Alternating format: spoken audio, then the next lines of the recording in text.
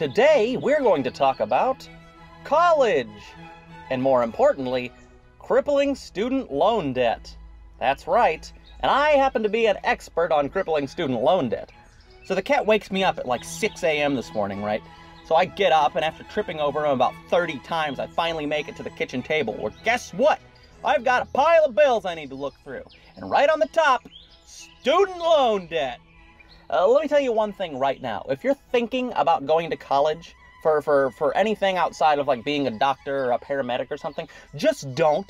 If you're going into the arts or something, you need to think long and hard. Is this going to be worth like 30 to 100,000 of my dollars? Are they really going to teach me $100,000 worth of skill?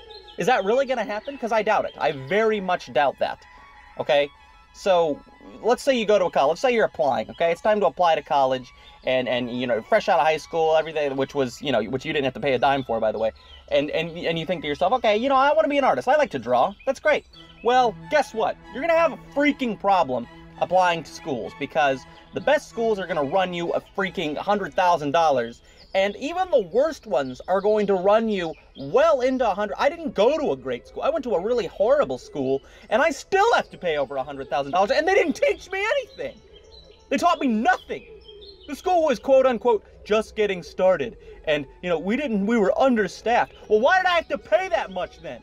If you were under freaking staffed, why did I have to pay so much money?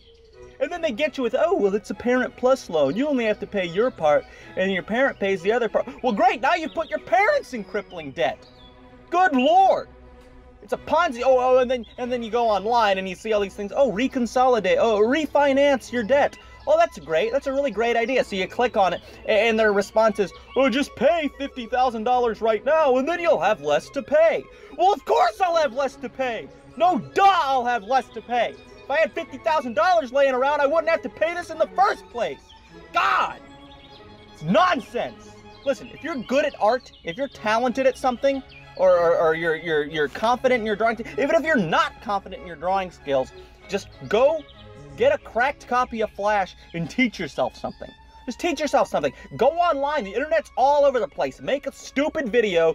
Use your favorite stupid characters. People will eat it up. If you have the skill set, you can basically get all this education for free. It's all out there.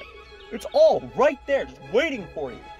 Okay? All you have to do is go get it. So if you're sitting here watching me, God, Frik Frak, if you're watching me right now, then you have better things to do with your life.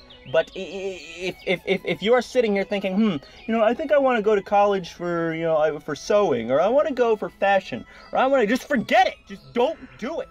Because guess what's going to happen? You're going to go into this field, you're going to go into this industry, $100,000 short, by the way, always paying debt.